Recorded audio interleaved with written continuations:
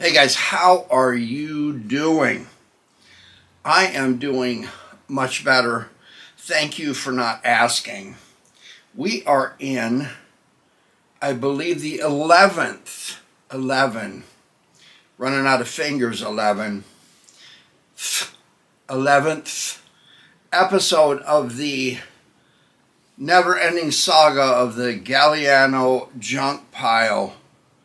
If you're seeing this now, there's some good news and some bad news. The bad news is you have to watch the playlist for this guitar, and I'm giving you a link right up there right about now. The good news is I'm sitting here with my Low Volts t-shirt on. Low Volts is a trash blues artist out of San Diego. You're going to love him. I've wasted enough time between that last point up and this one. I want you to watch that one up there. I'm going to give you a link below. Low Volts and the artist information. I've decided to name this episode Details. Let's talk about Tim Lohman first. His songs, one of them I would give you, is called Granny's Gold Teeth. Now, the first time I heard this song, I thought this song has a great beat. It's got slide, and that's all I need, a kick drum and slide. But the song talks about somebody's grandmother willing them, like in a will, their gold teeth right out of their head. So imagine somebody thinks of you in their last will and testament and gives you their gold teeth as your inheritance. True story. So I started looking into Tim's songs, and I ran across Up From the Depths. Try to find this one. You know what? I think I'll give you a link below if you can find this one. It's about Tim's grandfather, great-grandfather, a traveling gospel preacher, singer, etc., who was framed for murder and almost died in an electric chair, which caused me to build a couple of guitars based on that theme. And you'll see the story of one, the Switch of Death coffee can guitar, in which he sings a cover that you will know that caused someone to give me a copyright strike on that episode. And what they said was, we are going to take half your money. Okay, so we got half my money versus half of Depeche Mode's copyright money. Who's the loser there, right? Okay, so, again, Tim's songs are full of details. This is a good read. You're going to like Tim's music. If you like the guitars I build, he's got a couple of them, and you're going to like it. So, back to this mess we call the Galiano Junkpile. If you recall, we did the one thing that you never want to do with an Archtop guitar that's junky after buy it. Yeah. And that is take the back off of an Archtop guitar. You do not want to do that, because the minute you do, everything is flimsy. I gave you, I'm going to burn up all my cards right away, a buyer's guide to Econo Archtops, like what to look out for. Yeah, when you start getting the back and sides cut loose, this all becomes very, where is it? Fragile, where are you? Anyway, I'll just say fragile this time. I'll owe you one.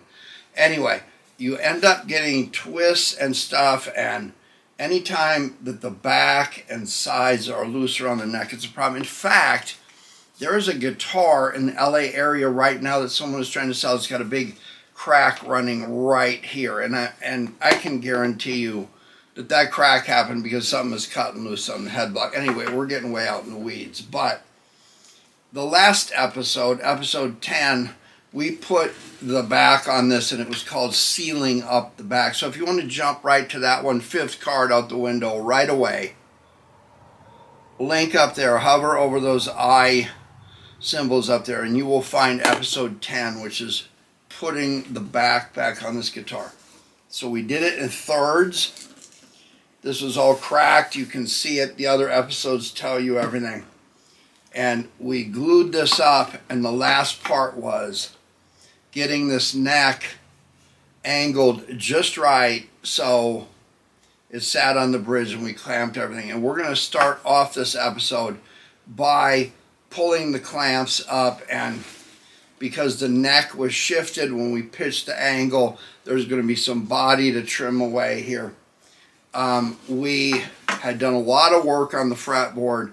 The final fret work has not been done.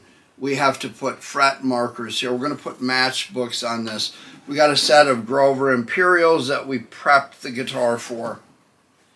What else? Oh, I've got some metal pieces and scrap apparatus that will be themed to this car. So we're going to junk pile this thing up. If you've watched, you know that we've already got the electronics in here except for the input jack. There's a lot of little things to do, but this thing is oh so close, like metric system close to being ready to be pitched around a couple musicians that I know. So you can be completely and utterly disamazed. Now, there is a rite of passage on these junky guitars. This one was one of the worst ones that I ever have worked on. I thought the East LA Cutaway was bad. Oh, no. But I bought 2 guitars from the Sean Man Dude collection. I don't think they were worth what I would have spent on gasoline to drive to the post office to pick them up 3 miles from here. But anyway, that said, there was so much to do on this guitar. And there was a couple points with the neck, the body, and even the fretboard where I thought, you know what, this thing's about ready to go in the fireplace. But there is a rite of passage. When you see Tammy sign the back of the neck, there's light at the end of the F-hole.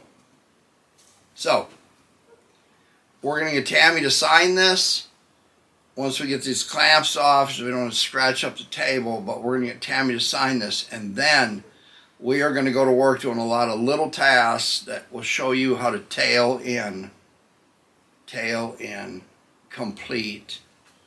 For those of you that didn't learn oil field language, we're going to tail in this guitar with the final details.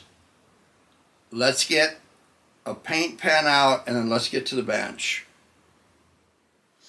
All right, good deal. Oh, by the way, we found Fragile hanging out up here where it's not supposed to be. Anyway, we're in a good spot here. You'll remember that we had to worry about this neck and the fingerboard and the neck angle and the bridge all lining up, and that had a lot to do with the clamping that we had to do. Now, I like this part because we can put away the hide glue heater, we can put away the tape dispenser, and we can put all these clamps in a bucket that we can take over and put them away. I'm actually going to put them away along with this kind of stuff that I've got a drawer for doing exactly this kind of work. You'll find out that if you get little work areas or old cigar boxes or things that you can put your tools in and label them on a shelf within reach, you can get to doing repetitive tasks over and over and get a bunch of them done. Like, oh, there's one I'll show you right now. When you build one neck and cut scarf joints, build several. There we go. So, you'll remember we put hide glue on this, and we made sure that it was glued up in spots where it would come together because it had all kinds of problems. Now, we put tape on the side. I've told you this before, I'm going to tell you again. If you're working on expensive guitars like Martins and Gibsons, and you start putting tape and stuff like this on the body of the guitar, you're going to end up ruining a finish. This one was actually ruined, and I actually improved the look of it by doing this kind of garbage to it. So, here's the first thing we're going to look at. Let me see if I can get this angle right. You can see right here, there's some of the body sticking out here. See that? Just a little bit. And that is because we took the angle of the neck and pitched it. Let me see. Yeah, like this. We pitched it. And so because we pitched the neck, while it was loose from the bottom, this would flex back and forth. If the neck goes down, this pitches in. If the neck comes up, it pulls out. And what I was trying to tell you before in the opening is there's a guitar in the LA area that shows a big crack right here. The rest of the guitar looks good. But for that crack to be here, that means something's twisting here. So chances are somebody had never been through junk piles like this one, would look at the neck and think, okay, well, the fingerboard or the neck is warped or something like that. It's not that complicated, but it involves taking the back off and doing work in this area, in this area, in this area to fix that kind of stuff up. So we are going to strip all this stuff off and start putting pieces together. And I think the first thing we should worry about is this overhang on the body where it all fought me to come back together here in the front. We're going to work that down. But we're going to have Tammy sign this thing first. Let's get that done. Oops, I almost forgot. Why did I have this blue tape on here if you didn't see the last episode? There was so much hide glue going on here that I didn't want any bleed off to run down the side of the guitar. You can see there's some bleed off there. And when I pull this off, most of it goes away. Saved a lot of cleanup time. Oh, 13th to the last thing. You see these orange pieces of binding tape? You see that mark right there? You see that one there? Here, here, and all over the place? Those were marks to tell us how to make everything line up. And despite a little bit of stick out here and there, it all came together pretty well.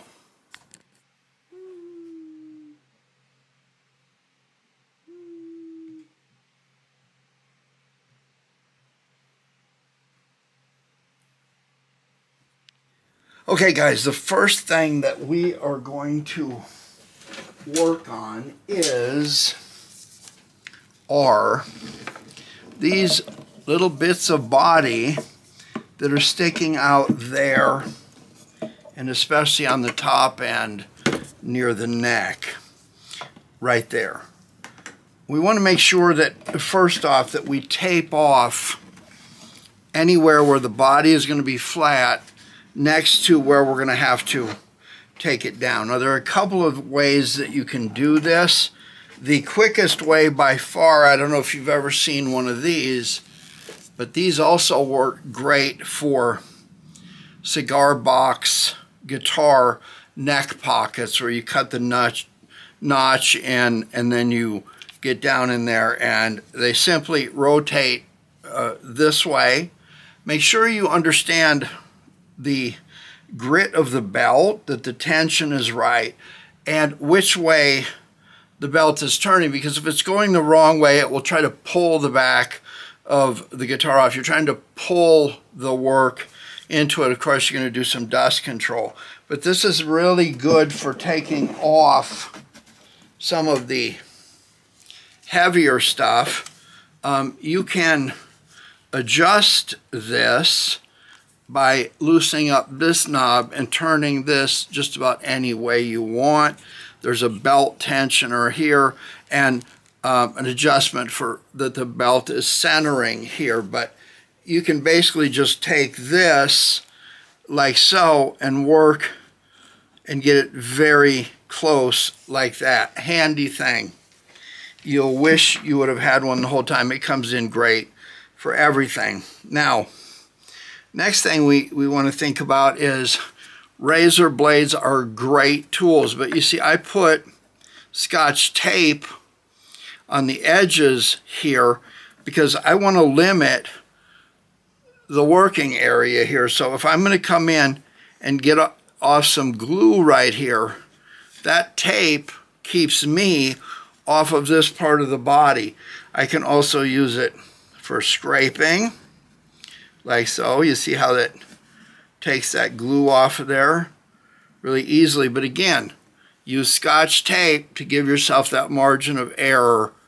One layer of Scotch tape will put you right where you need to be.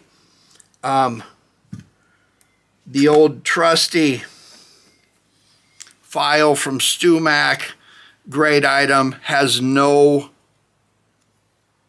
teeth on the sides or the end. You can do this with any file. Just go to your belt sander and lay it on there flat. You can also use your belt sander to keep this true. So again, tape it off. You can just come in like this. It takes a lot of material off quickly. I've got this little thing called a hand plane, finger plane. It works really well. You can adjust the blade in it. It's easy to sharpen. Once I get close, I can just take this like so. Once you start touching that tape right there, that should be a warning sign to you.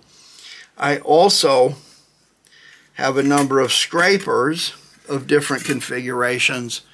These are great. You just go along and they'll remove a lot of material fairly quickly. And then of course, there's nothing like a sanding block at the end to get everything in shape. So I'm going to go around and make sure that everything is trued up here. The glue is removed, and let's get that out of the way.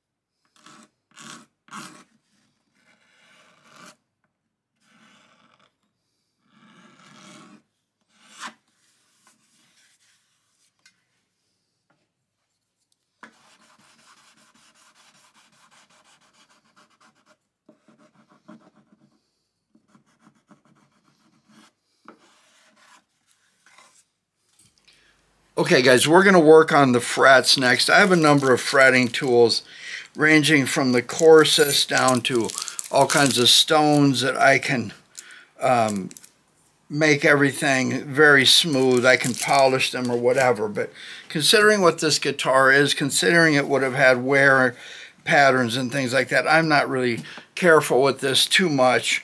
These frets are taller than the original skinny ones, if you remember right.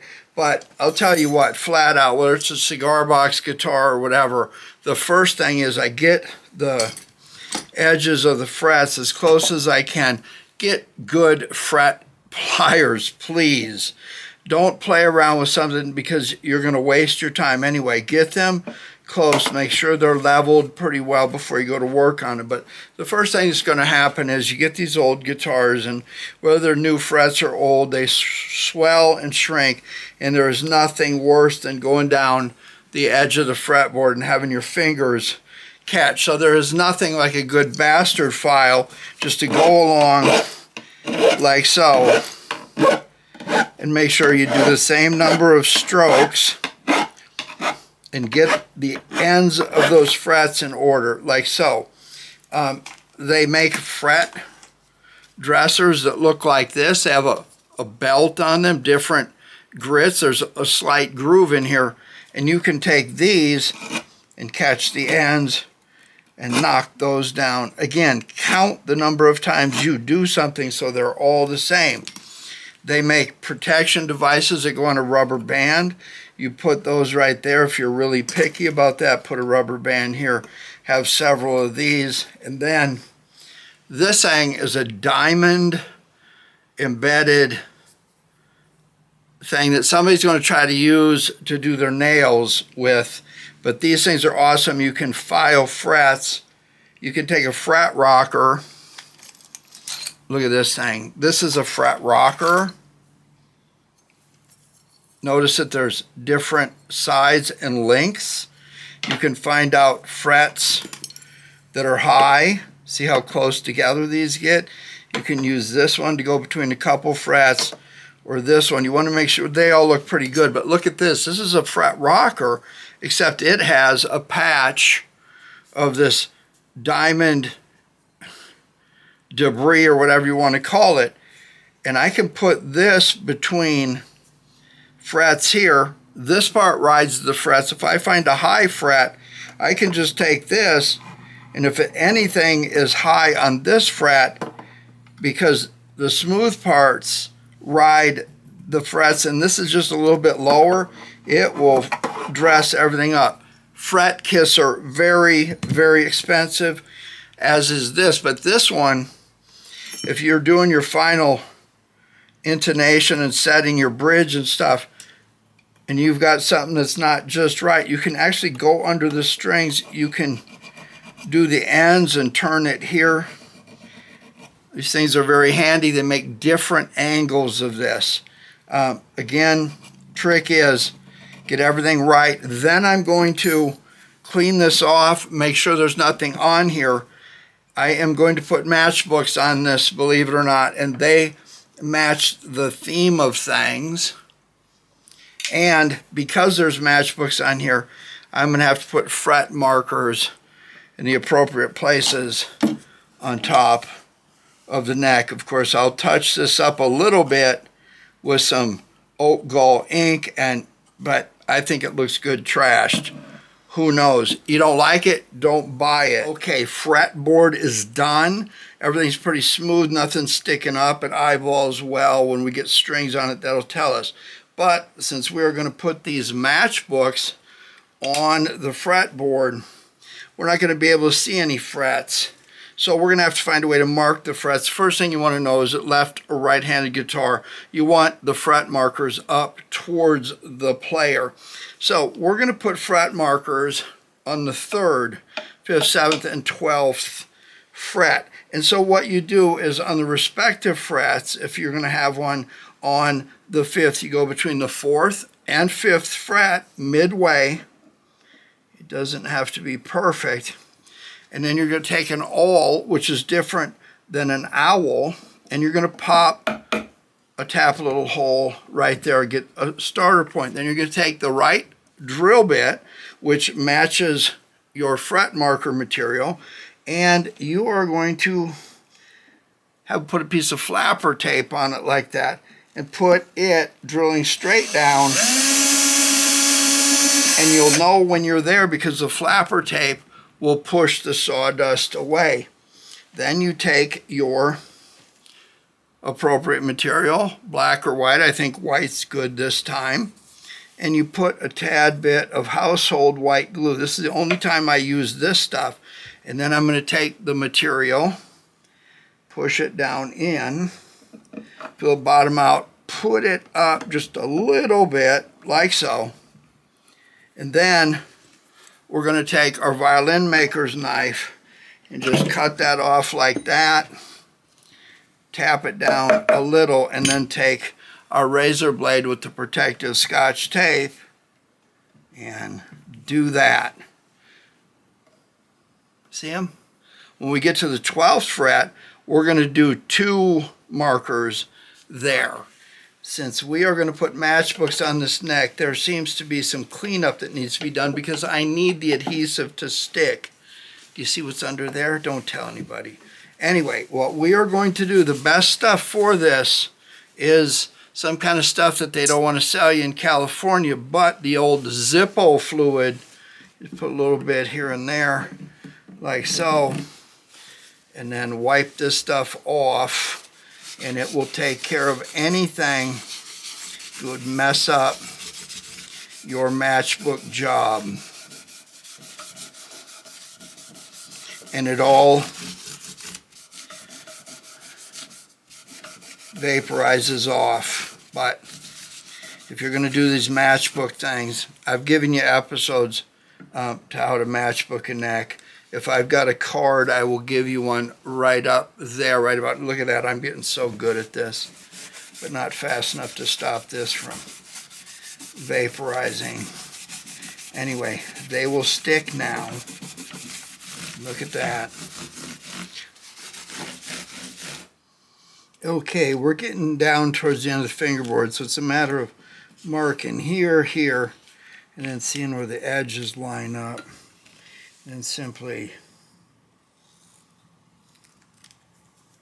cutting like so. I should pass the proficiency test for 2nd grade based on what you've seen anyway. Look at that. I would tell you what it says if I could read Italian.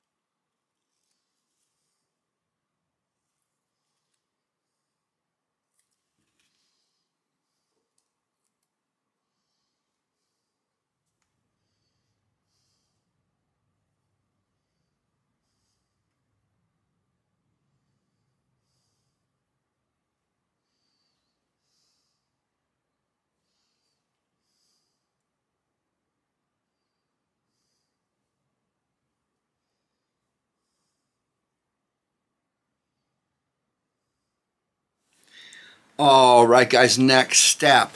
We're going to be doing a lot of stuff to the body now. And if there's something we want to do before everything gets in the way, like the pick guard and the surround for the pickup and all of that kind of thing, we want to get it done now. So, this is going to shock you, but we are going to go to work to make this body look good. And you're saying, hey, you know what? Yeah, you right there. You're saying, this is the worst body I've ever seen. Well, hey, guess what? You've not seen me with the lights on, and no, that was not an invitation. So let's just suffice to say, hey, Karen, this is my channel. Listen to me. So here's what we're going to do. We're going to get a piece of sponge. Go ahead and get a real sponge, not something or other that is made out of something you don't even know that's got a cancer warning on it. You know, in California, even the receipt that you buy something has a cancer warning on it. But anyway, you're going to get a piece of sponge. You're going to get some Meguiar's Scratch X. Get this. Don't get anything else. This is actually a rubbing compound. It takes away scratches. It also works to take away glue and blemishes and who knows what we've done to this thing. And you're going to need a microcloth like this. So what you're going to do is you're going to take an amount of this, doesn't take too much, and you're going to go around the whole guitar, and you're going to put this stuff on in circular motions, And you're going to pay special attention where you feel the sponge digging in. That's glue, that's foreign objects, not like wrestling foreign objects, just regular foreign objects. And you're going to go around and you're going to rub this stuff in, again, in a circular motion. You're going to let it dry to a glaze. Now, once that's done, yeah, this is going to make everything shiny, even the bad spots. So you're going to take your cloth, your microfiber cloth, you're going to take 2 fingers here, wad it up like this, and you're going to go along and you're going to work this stuff off. Now, if you find a spot where something is hanging up, you go back to your sponge and you rework that area. Again, there's glue and stuff, and you leave it sit there till you're done with the rest of the guitar, and then back to your fiber, your microfiber. Do you hear that? You're going to be surprised here because, you know what? Ain't that something? You can see it, huh? I hear your lips smacking out there. Yeah, this is one of the most glamorous things I've seen too. And believe you me, I find the best when it comes to glamorous. You're welcome. I'm going to get back to work now. This is completely and utterly disamazing, but the next thing, yeah, you're not even going to believe it yourself.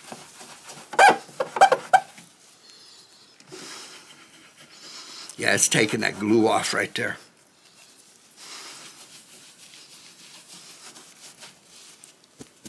Ooh, ah.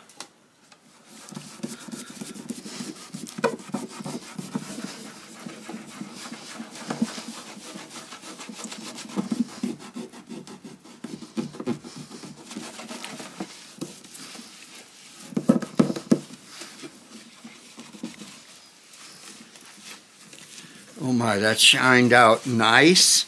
Again, if there's little spots, you go back in and work those by themselves. You want to watch using this stuff when it's too hot, especially on a car, because it will dry up and then it's kind of a nightmare to get off. But wherever the glue was, this stuff is good at taking off those little bits of glue. But now we're going to tackle the next thing, which is the fingerboard.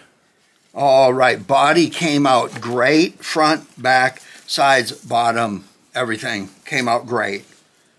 Did you expect anything else? Now, next part of the project of the details is pick guard. You have to have a pick guard. This is the stock pick guard. Flimsy, gases off, does whatever. We're going to have to do a little bit of modification because we put a pickup on here. So this is sticking out. So you have to line some things up. There's a hole there. There's a hole there. Why am I using my finger? Chick flick teal pointer. It's Father's Day. Do your job. What's that? Oh, I am your father. Chick flick teal pointer. Hole there. Hole there. But when you look at this, and you look at this up here, all this Italian stuff, this does not go here.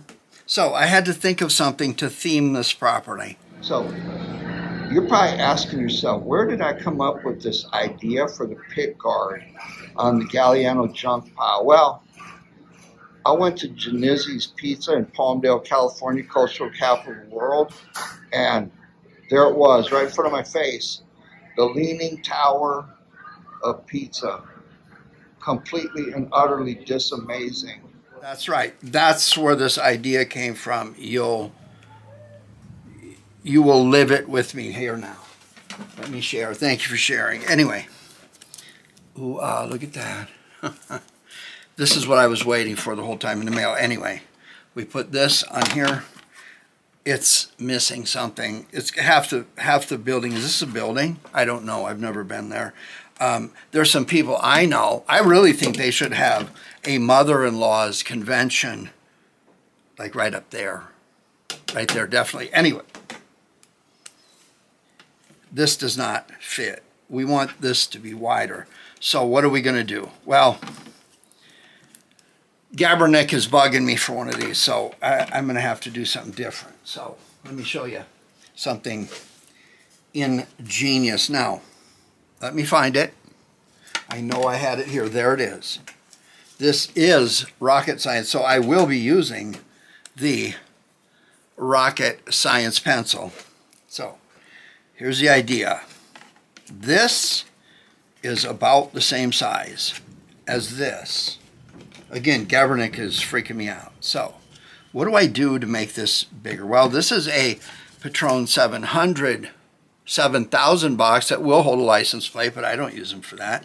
I just destroy them and use them for, well, the other part of it is right under there. Remember, you can see it, but it's upside down. Trust me, you'll have to. Anyway, so if I take a washer and I want to calculate how much wall space, I don't know, the distance between here and here I can put that on here, hold it at a slight angle, put the rocket science pencil, and just go around the, see that? Flip it over like this. If I didn't have you guys to babysit, this would be much easier, but let's pretend I enjoy that. Anyway, see that?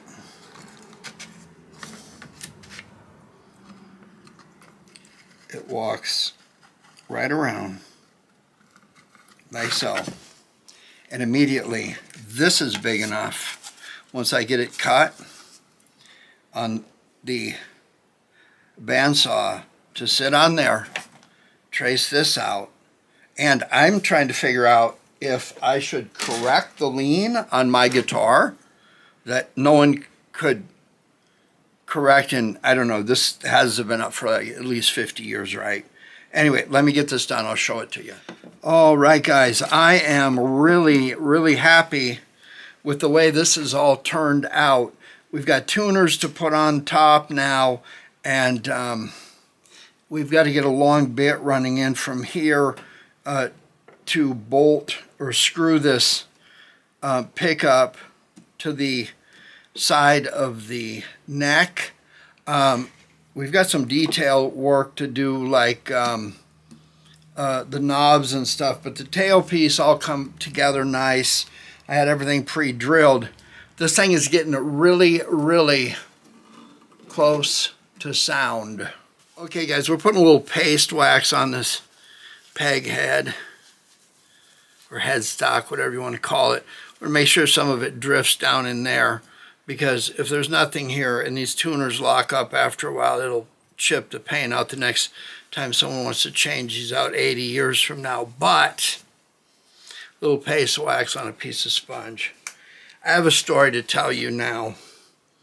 It's a sickening story, and had I not had it happen to me, I wouldn't bulimic myself. But I wanted a set of Grover Imperials. You know I don't like gold packages, but hey, it looks great on here. You see that? Stair step tuners. This is pricey stuff. So I find a used set. It says Grover right there. I put them on. You saw this in an episode. And then I discovered something. This one is stripped out. It doesn't work. Great. So I'm thinking, do I have to find a different one? Can I fix this one? Because like a Baptist preacher, it doesn't have to work. So, thanks, Sunhouse. Anyway, so I figure I got to go looking for one of these. If you want to be on the open market at the whim of the market, just let everybody know. I'm looking for one of these. I just have to have one. So I looked all over the place. Did I ever tell you, I'm pointing at you now. Let me get some help from Chick Flick Teal Pointer to point at you. Did I ever tell you about the time that I filed election papers for a rebid for the school board seat I've held for a while? And I bought a guitar after I picked up my papers and filed my papers. And I bought the guitar. The guy brings out another guitar. It's from Ukraine. Yeah, on election paper filing day, I'm associated with Ukraine. What a scandal. Well, guess what? You know where I found the replacement tuner? Yeah, What does that say? Can you read? Does that say Ukraine? Does this look like something you'd find in America? Yeah, I found the replacement tuner in, of all places, Ukraine, comrades, Ukraine. Anyway, let me get this put up together now. All right, guys, I've decided that this is a great place to stop this episode, and we'll segue into the next one, in which we pull up the old footage of what this used to look like and what the Galiano junk pile looks like now. It plugs in, it plays, it makes noise about as much as that junky vehicle that's going by right now, and a little bit more. There you go. Feedback sounds about the same, but where I'm at on this thing is I've got some work to do on the nuts and frets and final details, and of course once you string these things up they take a little bit to settle in. So if you don't know how to take a junky guitar based on all the information I've given you in these playlists, where you could take this Kamiko guitar that you see right here. Do not covet this, because it never fails. About the time I get one of these done, another one shows up. But hey, give me a like and subscribe if you haven't. Again, I'm putting this all in a playlist, and I swear you could go out and buy just about any Archtop in any kind of condition, and there has been something in this playlist that will tell you how to fix it. So in the next episode, we're going to hear it, and we're going to find some musicians to show us what it will do, because it's taken a long journey to get here, and I thank you for being here for that journey, and I will see you next time.